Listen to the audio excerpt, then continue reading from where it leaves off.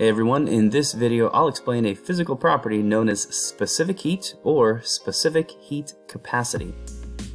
Remember from the last video that heat can transfer when two objects of different temperatures come in contact with one another. The heat will always flow from the warmer object to the cooler object.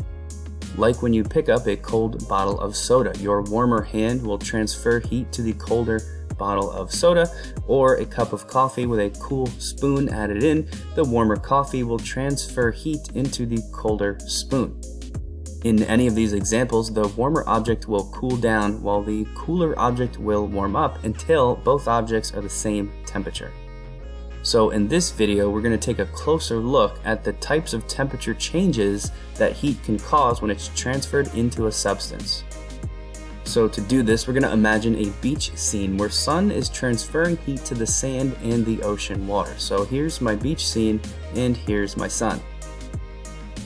Now we can assume that if the sun is heating the water and the sand, two different substances, but is heating the water and the sand for the same amount of time, let's say 5 minutes, since it's the same amount of time, the sun might transfer the same amount of heat to both of those substances. Let's say the sun transfers 10,000 joules to the water, and in that same quantity of time, it transfers the same 10,000 joules to the sand.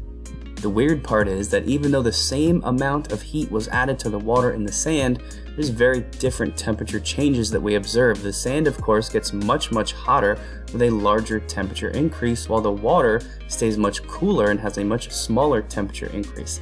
And we know this from experience, right? Anytime you've walked on sand compared to walking in water, the sand is much hotter.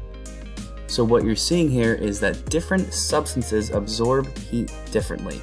The sand and the water both got 10,000 joules, but that 10,000 joules had a very different effect. The 10,000 joules causes a large increase in the temperature of the sand, but a much smaller temperature increase in the water. And the name for the property that causes this difference is heat capacity. Let's take a closer look at heat capacity with another example. Here we're going to imagine heating equal masses of 25 degrees Celsius water and 25 degrees Celsius oil for exactly 1 minute. So here I've got 100 grams of water. That water is at 25 degrees Celsius, and next to it I've got 100 grams of oil, also at 25 degrees Celsius.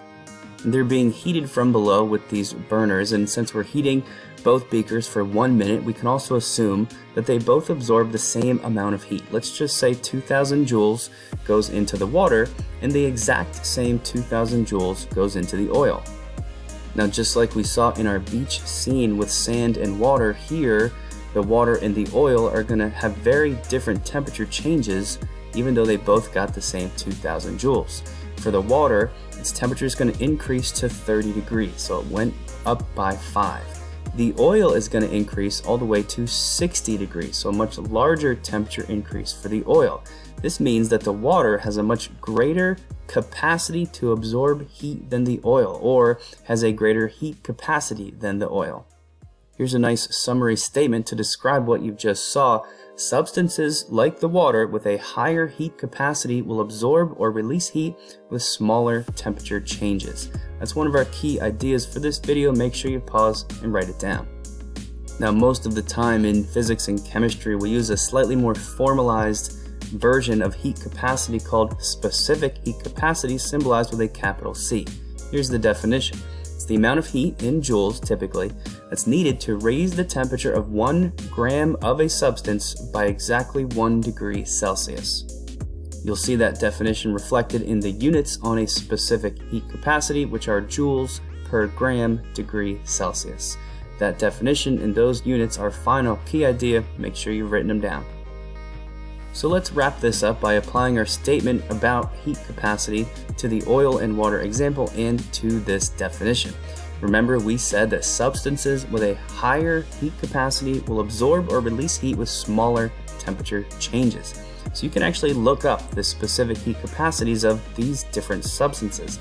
Water has a specific heat capacity of 4.184 joules per gram degree Celsius, whereas oil, if this oil was olive oil, it only has a specific heat capacity of 1.97.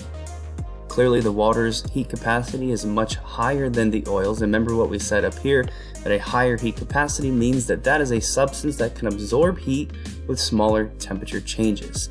The water only went from 25 degrees up to 30 because its heat capacity is much higher. The oil, on the other hand, with a lower heat capacity, means it absorbed the same 2000 joules, but with a much larger temperature change. And that about wraps it up for this video on heat capacity. Here's a brief summary.